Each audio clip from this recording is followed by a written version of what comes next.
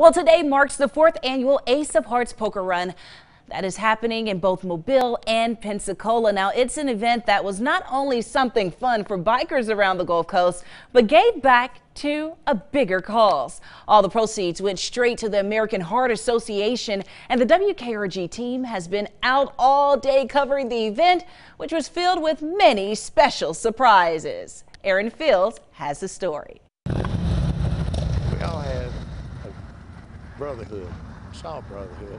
It don't make no difference what you ride, just as long as you participate.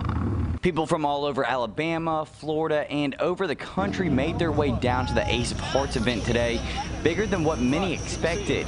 This is fantastic. We had a great turnout this morning. It's Heart Month. I think not being able to have this event in the fall really meant that a lot more people wanted to support it now. And people did. Over hundreds of bikers and supporters made stops around Mobile and Pensacola, playing cards and supporting the American Heart Association.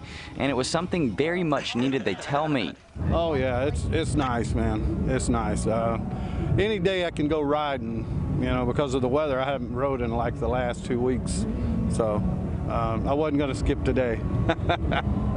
And after all said and done, the event raised over $5,000 and Floribama matched it to $6,000.